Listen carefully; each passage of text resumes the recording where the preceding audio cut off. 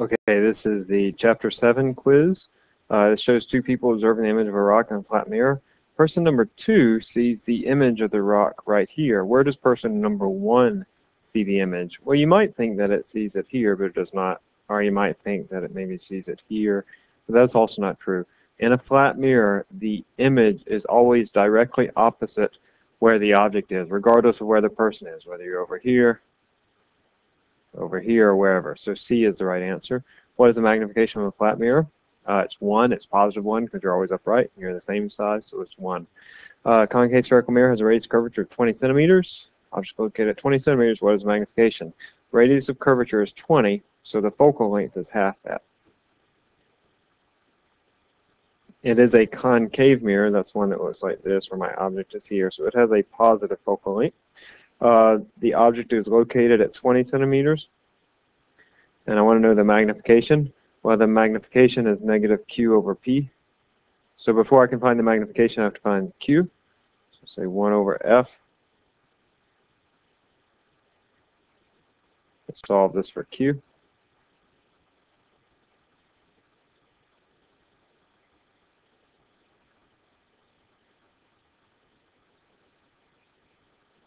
See, that's 2 over 20 minus 1 over 20, so that's equal to 20 centimeters, positive 1. So it looks like negative 20 over 20, or negative 1 is the right answer.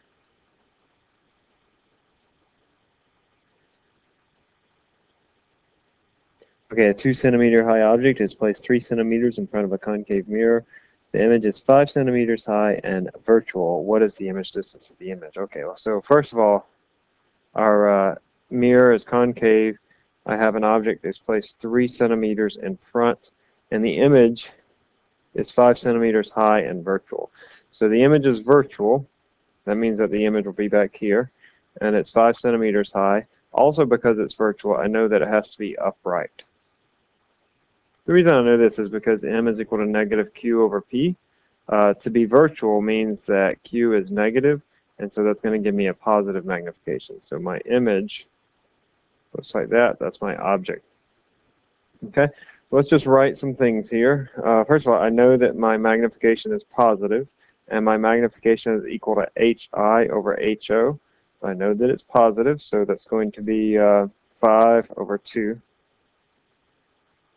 2.5. And further, I know that this magnification is also equal to negative q over p. I know that p is equal to 3 centimeters. So I can solve here. I have 2.5 equals negative q over 3. So q is equal to negative, what's that, 7.5. So B is the right answer. In an intersection of hallways, you have a convex mirror. Has a radius of curvature of 2 meters. What is the magnification? All right, so the radius of curvature is 2 meters. That means the focal length is 1 meter, but this is a convex mirror, so it has a negative focal length mirror. This is a mirror that looks like this, like you have in a security mirror, and the images are going to be smaller and inverted, or excuse me, upright and virtual. Let's see, the P is 5 meters. And I want to know the magnification. So I have to find Q, just like we did before.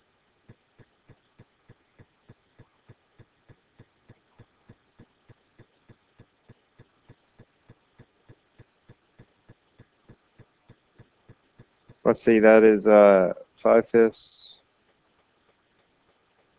1/5, 6/5, so it's negative 5/6 meters.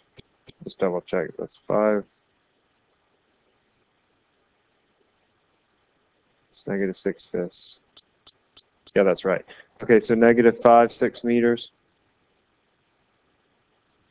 And now I can find my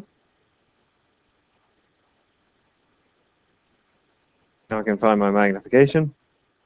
That's going to be negative q, negative 5/6, divided by p, which was 5. That cancels there, so it's positive 1/6. And I say positive 1/6 is 0.16 in decimal form. Right, this figure shows a mirror along with an object and the image the mirror forms. What kind of mirror has produced this image? Okay, actually, there was a mistake here. I apologize for that. Oh, wait, no. No, this is okay. This is my object. This is my image. The image is upright. It is virtual. And it is bigger. Right. The only kind of mirror that will produce that is a concave mirror. Concave mirror. So C is the right answer. Which of these mirrors will produce a virtual image under particular conditions? This one will produce a virtual image if the object is inside the focal point.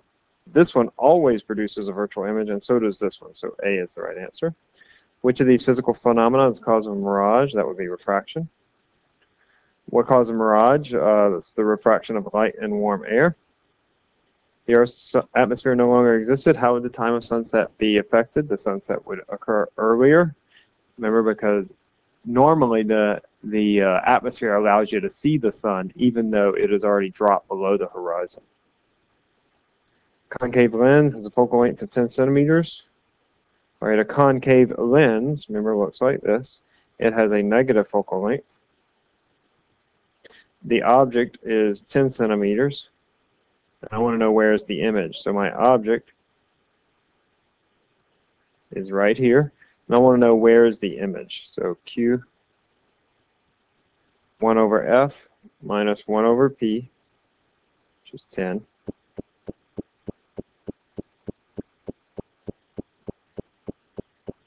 Negative 5 centimeters. All right, now Q, a negative Q here means a virtual image. But for a lens, it also means that the image is on the same side as the object. So my image is going to be right here. This is my Q. This is my P. A negative Q means it's on the same side as the object. That's different than what we had for mirrors. So A is the right answer.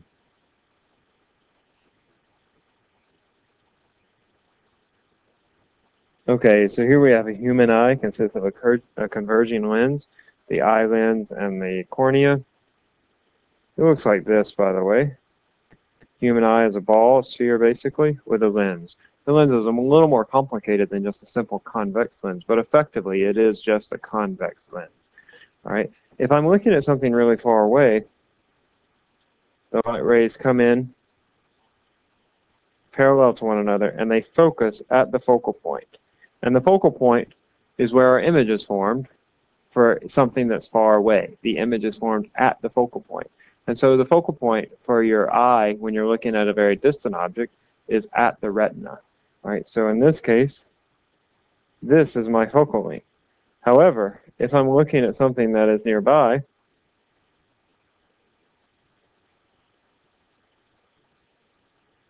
my focal points are going to change.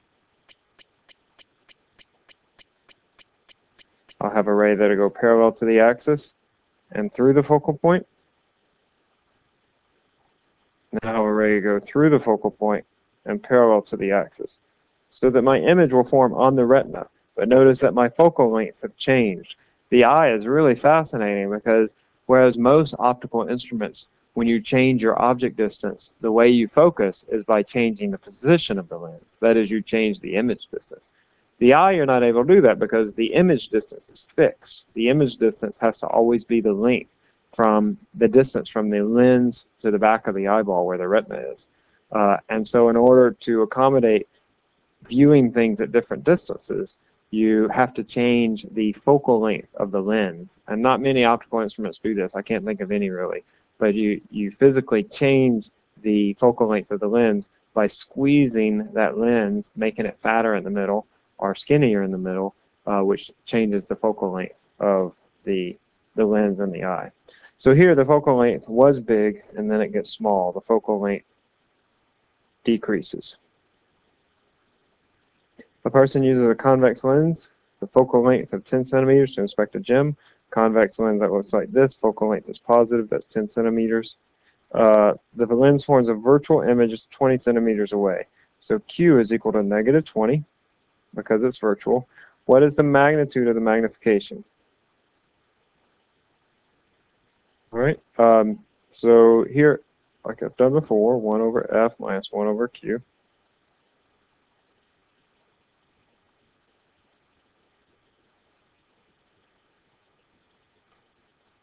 That's 2 over 20 plus 1 over 20. It's 3 over 20. 20 over 3 is my object distance in order to produce this image. And then if I want to know my magnification,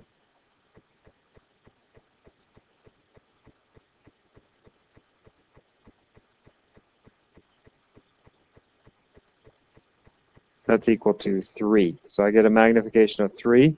It is positive 3, though I've only asked for the magnitude, but it is positive 3. This is like a magnifying glass. And with a magnifying glass, let's see, the focal lengths are here. Your object is inside the focal point. See, my object was 23rd centimeters. That's like 6 or 7 centimeters. But my focal length is 10 centimeters.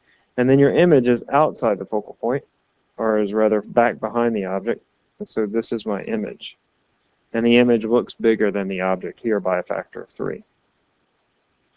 By considering this following two lens, what is the magnification of the final image? All right, well, first, let's see. This is P1. This is F1. This is F2. So I first want to find Q1. It's 1 over F1 minus 1 over P1.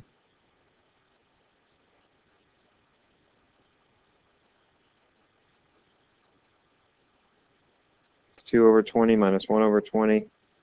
That's equal to 20 centimeters. And then I can find my magnification, M1, negative Q1 over P1.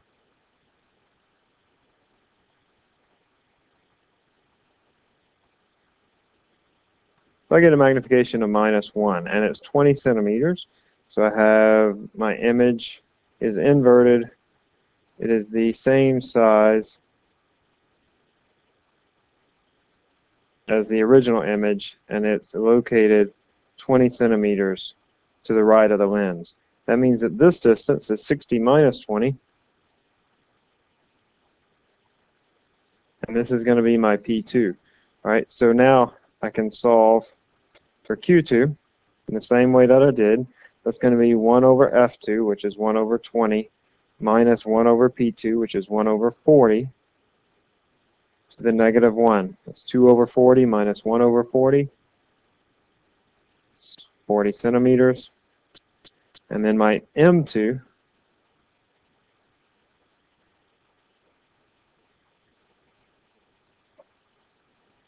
what was my P2? Oh, it was 40. So I have equals to negative 1. That means that I'm going to flip my image again. It's about 40 centimeters. That's right about here. It's going to be the same image size. Flipped it again. If I want to know my total magnification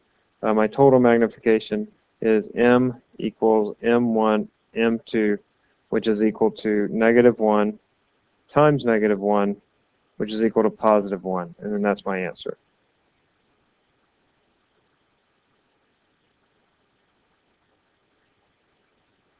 All right, most cameras have an aperture to block out the outer edges of the lens. What is the purpose of this aperture? Well, recall, our spherical aberration says that light rays focus from different parts of the lens at different focal points, and so this reduces the effect of spherical aberration by blocking out these light rays.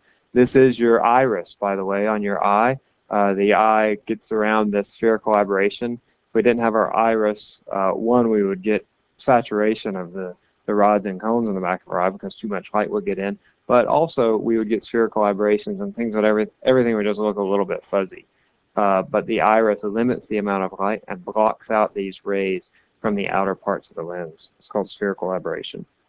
Lenses experience which of these? Okay, lenses experience spherical aberration, and because they have refraction, they also experience chromatic aberration. So C. Mirrors, on the other hand, only exhibit spherical aberration. All right, where does the observer perceive the mirror image of the source? We had a similar question. Always observes it right there.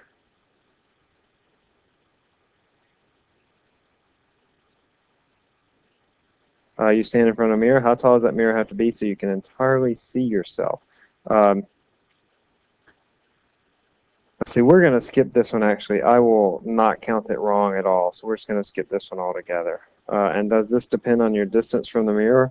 No, it does not. In fact, you can try this at home. No matter where you stand in front of a mirror, you're always going to see the same amount of yourself. So even if you move backwards from a mirror, you'll never see any more of yourself. You'll always see the same amount of yourself. And you can see here the rays. These are rays that come from your feet. So for example, you have rays that come up here, and then they bounce off, and they hit your eye. And so you can see your feet there. However, if you move back, you're going to get the same situation. You'll have rays that come at a shallower angle, but then bounce off at a shallower angle, and so you'll still see your feet, but nothing more. All right, so you can try this at home. If you step back from your bathroom mirror, that is, if you don't have a vanity, or if you have a mirror in your bedroom, you step back from it, you'll still see the same amount of yourself. Or you can take a little hand mirror and just move it back and forth in front of you, and you'll still see the same amount of yourself.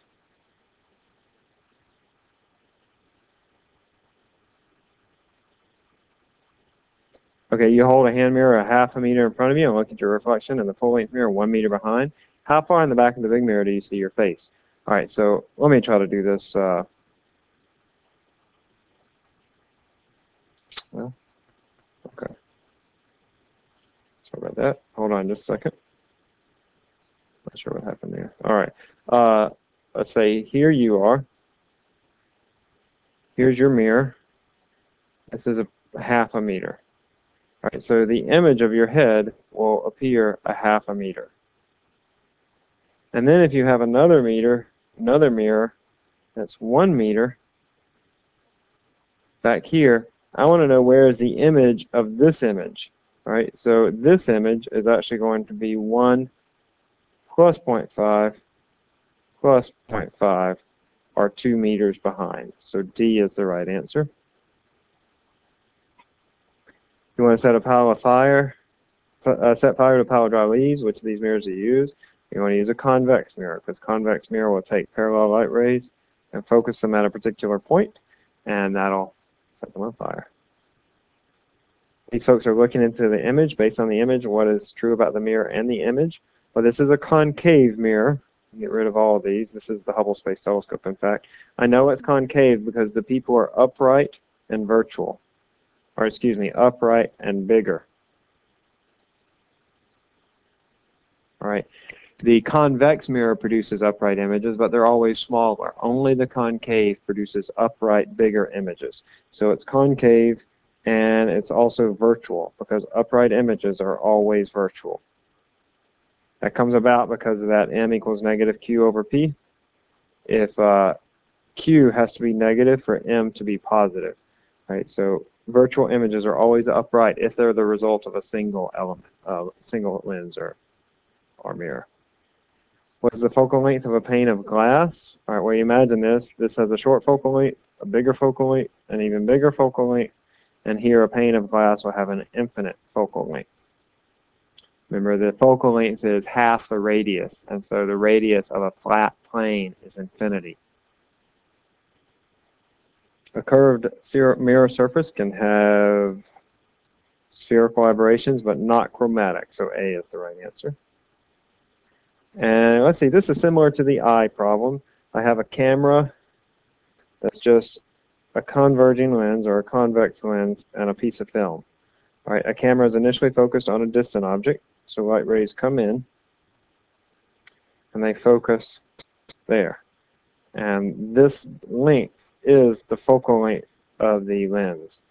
To focus the image on an object close to the camera, the lens must be what? So here's my, your lens is going to be moved farther away. Show you why. Because if it's closer to the camera, I'm going to have to, my image is going to form